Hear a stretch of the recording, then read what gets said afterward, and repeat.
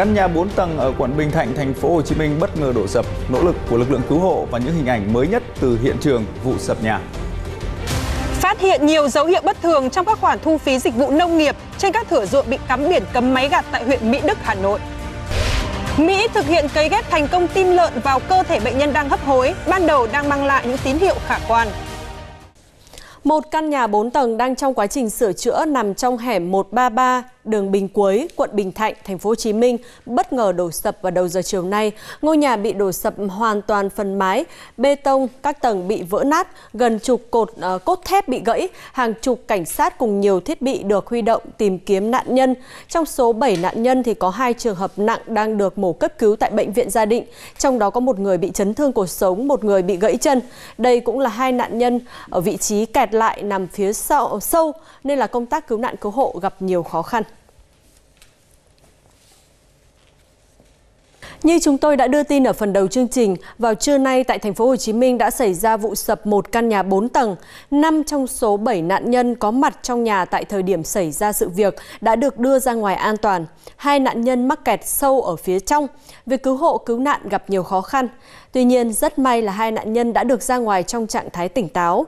Việc tiếp cận những nạn nhân mắc kẹt được thực hiện như thế nào? Phóng viên VTV ghi nhận tại hiện trường.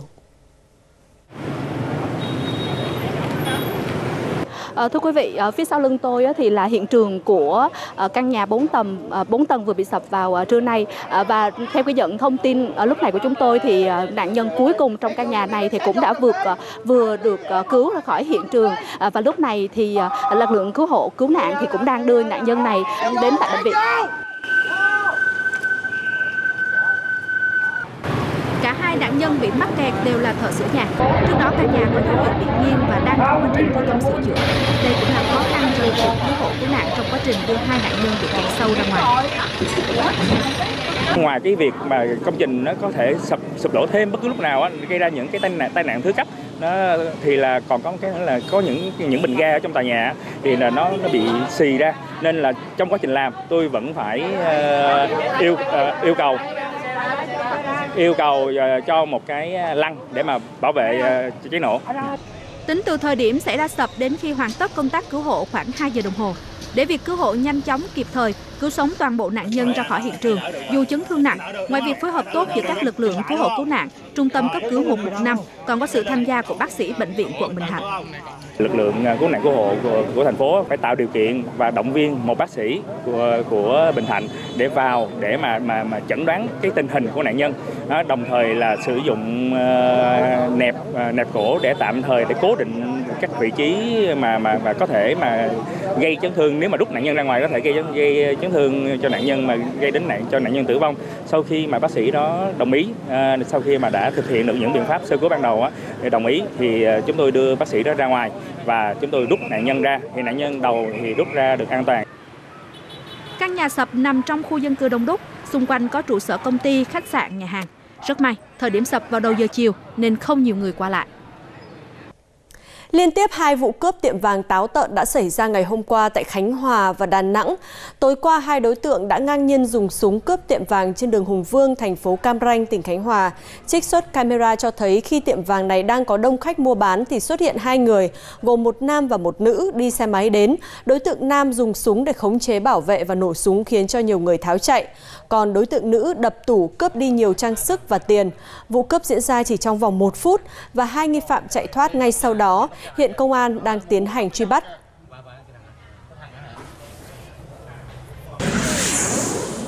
Còn tại Đà Nẵng, vào chiều qua, đối tượng Nguyễn Quang Diện, trú tại huyện Gio Linh, tỉnh Quảng Trị đã giả vào tiệm vàng Ngọc Vân Hưng trên đường Điện Biên Phủ để mua vàng, rồi cướp một nhẫn vàng trị giá 14 triệu đồng và bỏ chạy. Lực lượng chức năng đã bắt quả tang Diện khi mà đối tượng đang bán lại chiếc nhẫn này cho một tiệm vàng khác trên đường Kỳ Đồng. Sau vụ cháy chung cư mini thảm khốc xảy ra tại quận Thanh Xuân, Hà Nội, nhiều người dân đã phản ánh về việc tiềm ẩn nguy cơ cháy nổ cao tại nơi mình đang sống. Cụ thể là tại nhiều tầng hầm, ngõ nhỏ vẫn xuất hiện những điểm tập kết xe máy không rõ nguồn gốc.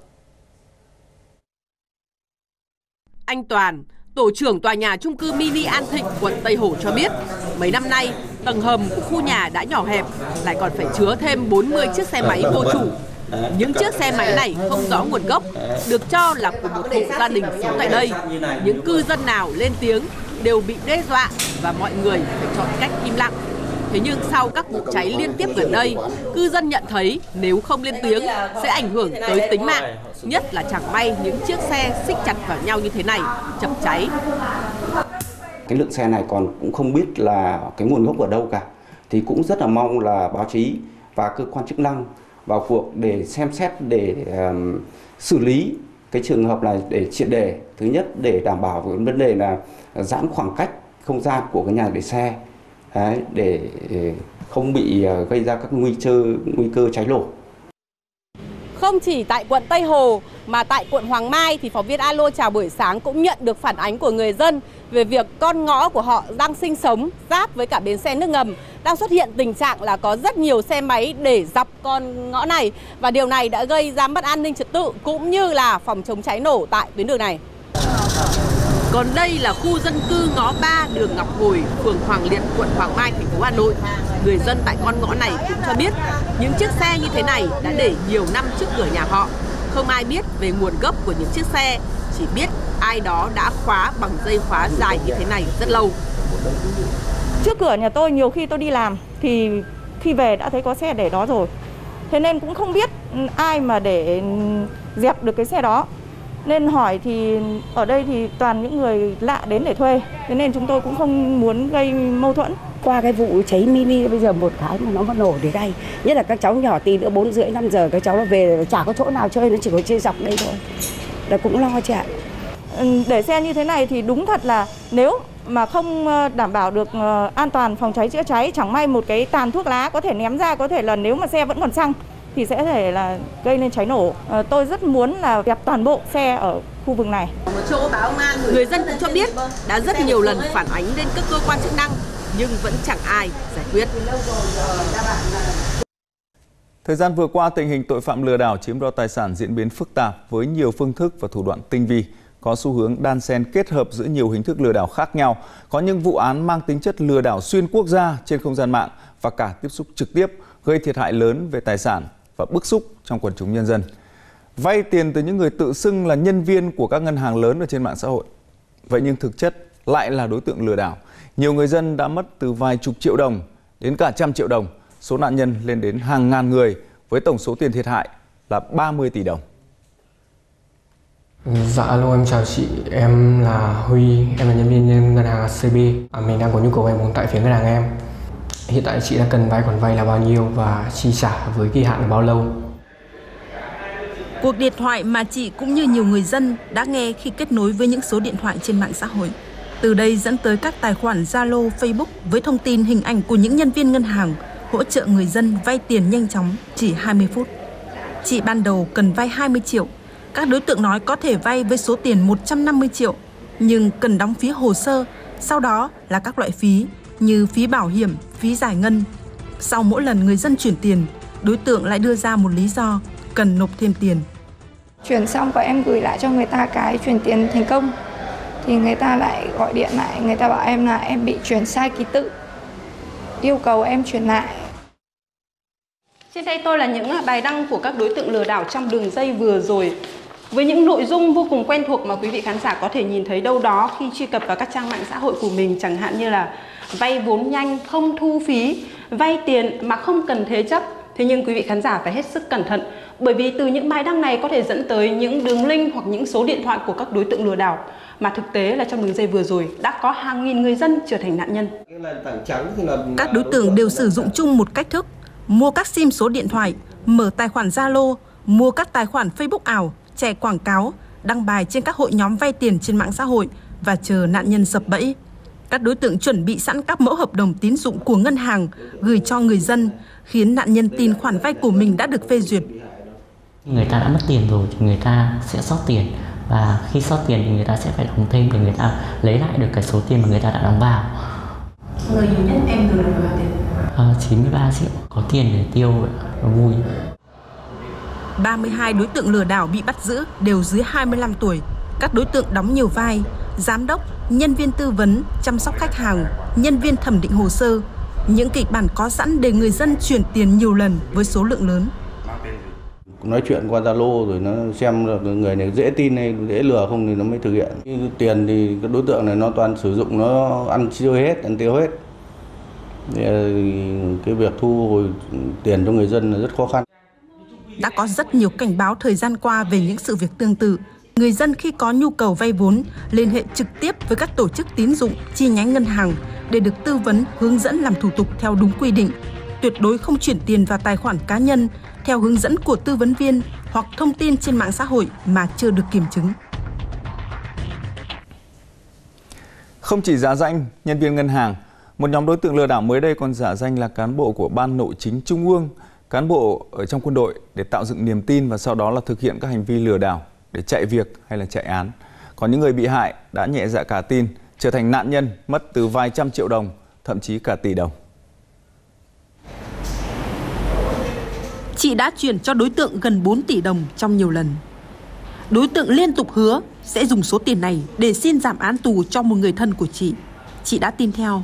Chị cho biết đối tượng thường xuyên giới thiệu mình có quen biết với nhiều cơ quan cán bộ cấp trung ương có thể nhờ được.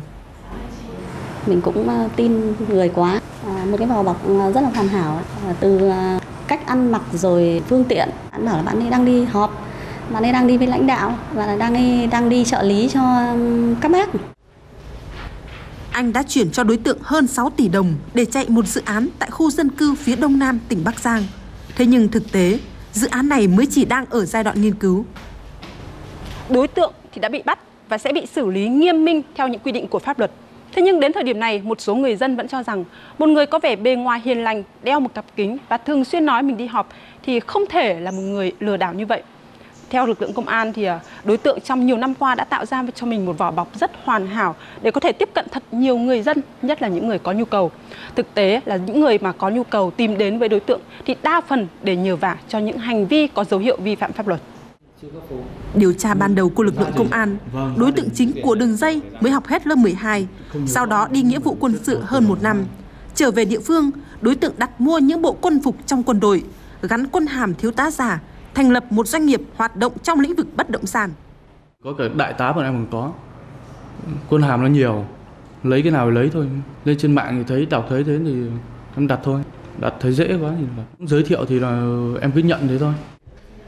Điều tra ban đầu của Công an tỉnh Bắc Giang xác định, từ năm 2020, đối tượng giả danh cán bộ thuộc đơn vị tổng cục của Bộ Quốc phòng và thanh tra Bộ Quốc phòng, rồi giới thiệu mình được chuyển sang làm Phó Vụ trưởng Ban Nội chính Trung ương, đồng thời giả danh Phó Giám đốc một công ty để lừa đảo chiếm đoạt tiền của một số công ty cá nhân. Một số đối tượng còn lại nhận có mối quan hệ với cán bộ cấp cao của Bộ Tài chính. Có những cái niềm tin, nhiều lúc nó là niềm tin mù quáng, không kiểm chứng, nên là đôi khi là người ta cứ tin thôi, vì là có thể là do cái diện mạo bên ngoài, từ phương tiện.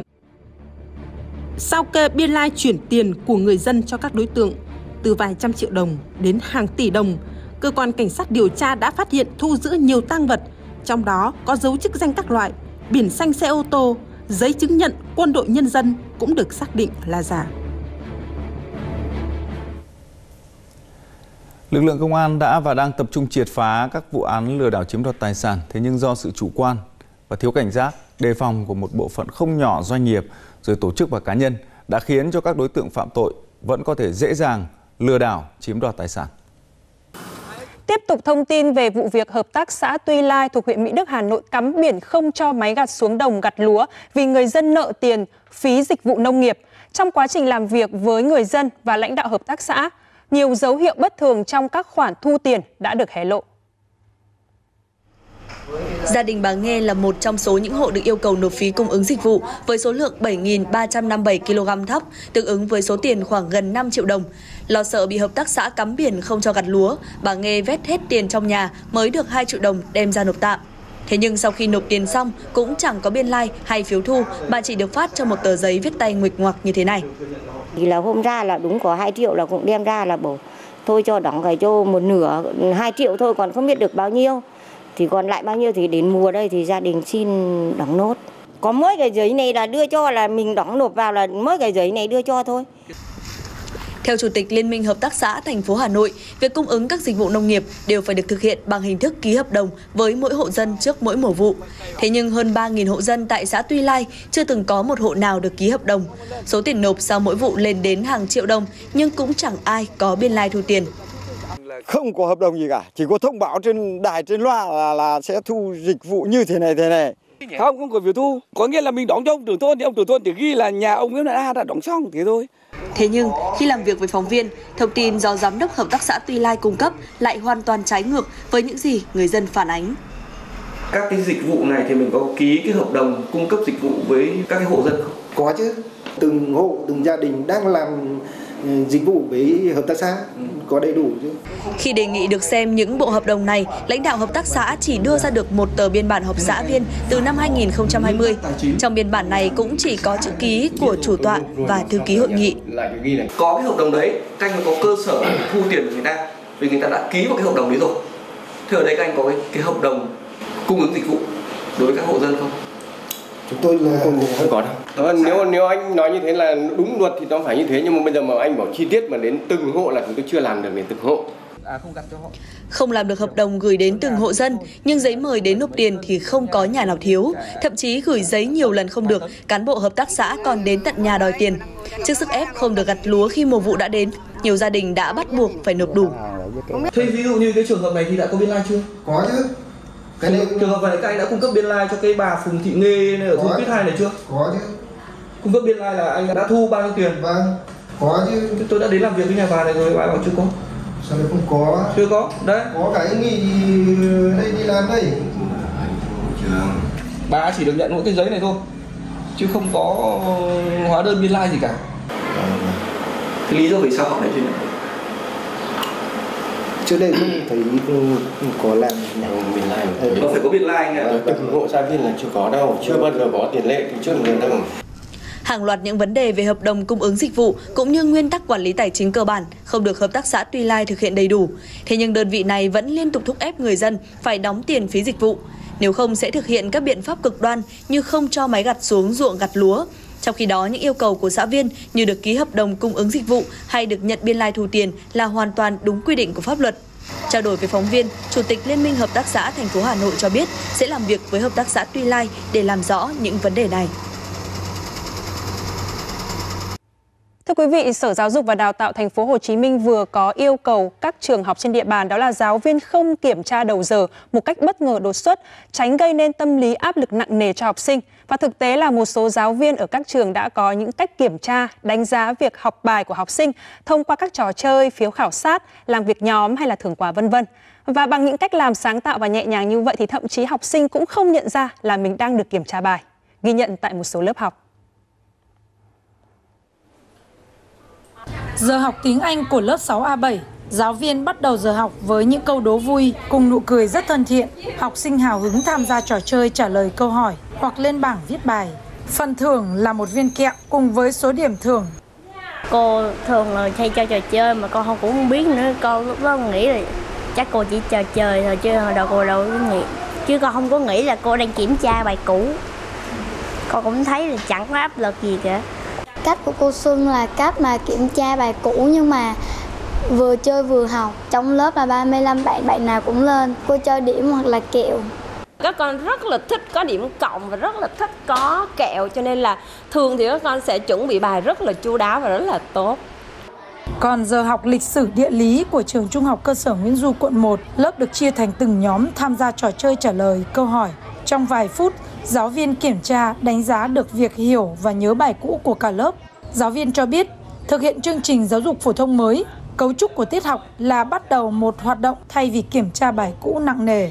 Có thể là tổ chức một cái hoạt động vui chơi, một hoạt động mà ở đó tất cả các con chúng ta có thể thảo luận nhóm nhanh trong vòng 2 phút để các con chỉ cần là các con nắm được một cái hoạt động cụ thể nào đó để các con vừa học vừa chơi và tạo ra được một cái tâm lý thoải mái nhất cho các con đầu giờ học. Ở cấp học lớn hơn, việc kiểm tra đánh giá mức độ hiểu, học bài của học sinh đòi hỏi mức độ cao hơn. Nhiều giáo viên cũng có cách khảo bài rất sáng tạo. Thông qua phiếu học tập, học sinh tự nghiên cứu chuẩn bị bài ở nhà. Giáo viên mời học sinh trả lời câu hỏi, học sinh khác thì nhận xét. Có giáo viên thì lại đưa ra đơn đặt hàng để các nhóm tự ôn tập kiến thức và nghiên cứu câu trả lời. Chúng ta tổ chức các hoạt động chứ không phải là chúng ta truyền thụ kiến thức, và cũng không còn là những kiến thức học thuộc lòng như trước đây. Cho nên là chắc chắn là cái việc mà kiểm tra bài cũ bằng hình thức bất chợt, gọi một em nào đó lên, các em không có sự chuẩn bị, rồi các em trả lại những cái gì mà đã học cho mình, và thì nó không mang lại cái hiệu quả thật sự. Mình cho học sinh phiếu học tập để các em có thể chuẩn bị cái câu trả lời ở nhà đến ngày hôm sau. Thì mình có thể gọi các em lên, các em trình bày bằng cách là các em viết hoặc là lên nói, đó là mình rèn luyện kỹ năng nói của học sinh. Các giáo viên cho rằng việc kiểm tra bài trước mỗi tiết học là rất cần thiết, nhưng nên thay đổi tổ chức hoạt động nhóm, chơi trò chơi, hay là giáo viên đặt hàng cho học sinh rồi đánh giá cộng điểm tích lũy sẽ tạo được hứng thú cho các em. Bệnh viêm kết mạc còn gọi là đau mắt đỏ đang lây lan mạnh ở trong cộng đồng. Thế nhưng do ngại đến các cơ sở y tế nên nhiều người bị đau mắt đỏ đã đến các cửa hàng thuốc, tự mua thuốc theo người quen giới thiệu hoặc là tự tìm hiểu trên mạng.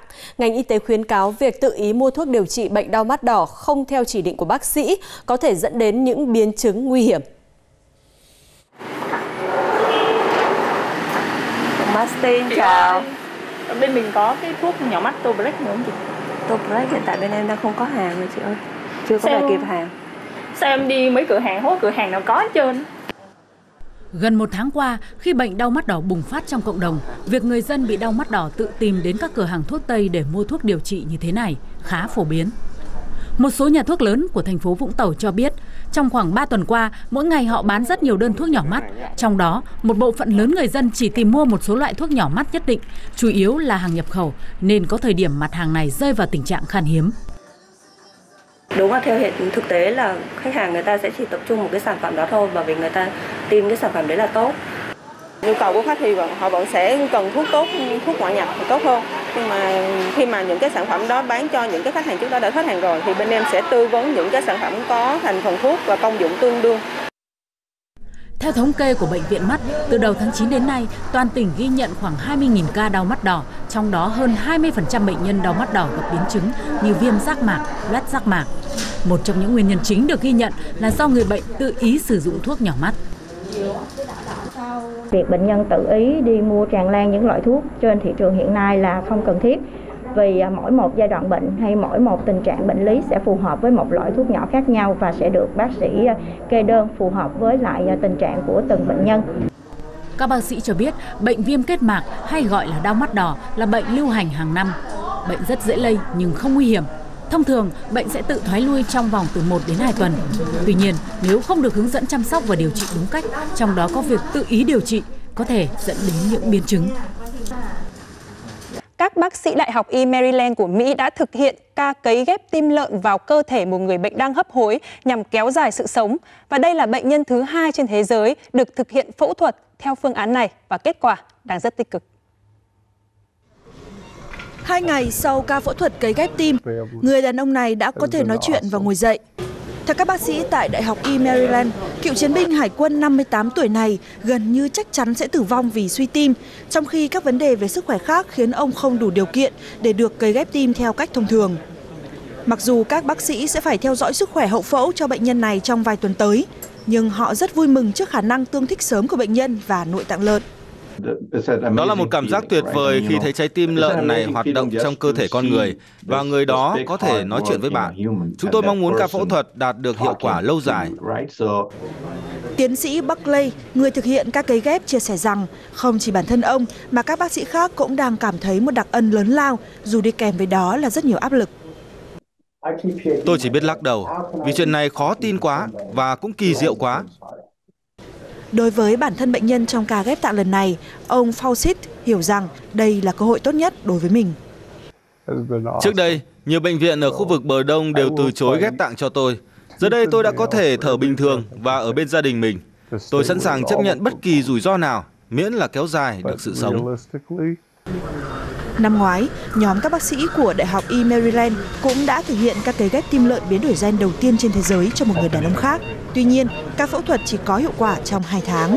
Các bác sĩ cho biết ca cấy ghép lần này đã được rút kinh nghiệm từ lần cấy ghép tim lợn đầu tiên trên thế giới và họ hy vọng lần này phép màu sẽ thực sự xảy ra. Tại Trung Quốc, khoảng gần một nửa dân số sống và làm việc tại các khu vực nông thôn. Họ trồng trọt, chăn nuôi và bán sản phẩm không chỉ ở làng quê nơi họ sinh sống mà còn tiếp cận với khách hàng ở thành phố. Và để hỗ trợ cho những người nông dân này thì thành phố Trùng Khánh đã triển khai một chuyến tàu rất đặc biệt mà hành khách đi tàu chủ yếu là những người nông dân trồng và bán rau củ quả. 6 giờ sáng, bắt đầu tấp nập những hành khách đầu tiên xuất hiện ở ga tàu Sichuan, Trùng Khánh. Và đặc biệt, hành trang mà họ mang theo chính là các giỏ và xe đẩy chất đầy rau củ quả. Họ xếp hàng trật tự và được các nhân viên tàu điện hướng dẫn tận tình để có thể lên tàu. Đây là những người nông dân trồng rau và chuyến tàu điện này là phương tiện cực kỳ hiện đại và nhanh chóng, giúp họ vào các quận nội thành để bán rau. Tất cả chúng tôi đều bán rau để kiếm sống. Chúng tôi thường dậy sớm, chuẩn bị rau và rời khỏi nhà lúc 5 giờ sáng. Chúng tôi sẽ có mặt ở đây để bắt chuyến tàu điện ngầm đầu tiên vào khoảng 6 giờ sáng. Thật tốt vì bây giờ tàu điện ngầm đã mở cửa. Chuyến tàu này thuộc giai đoạn thứ 2 của tuyến đường sắt Trùng Khánh số 4, khai trương vào tháng 6 năm ngoái. Khi nhà ga Sichuan đi vào hoạt động, số lượng nông dân trồng rau đi tàu điện đã dần tăng lên. Trước kia họ chỉ có thể đi xe buýt để bán rau ở khu vực thành thị. Nhưng đi xe buýt thì mất thời gian hơn, không gian cũng chật hơn, không đủ chỗ để rau. Ngày càng có nhiều nông dân trồng rau và những hành khách bán rau này đã lớn tuổi. Để họ có một chuyến đi an toàn và nhanh chóng, trạm bố trí nhân viên hỗ trợ mọi nơi.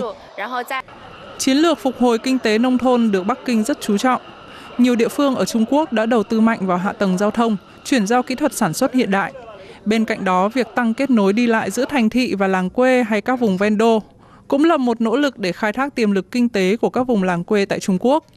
Theo thống kê năm 2021, nền kinh tế khu vực nông thôn và nông nghiệp tại quốc gia này đã đạt tới 1,1 nghìn tỷ nhân dân tệ, tương đương hơn 173 tỷ đô la Mỹ.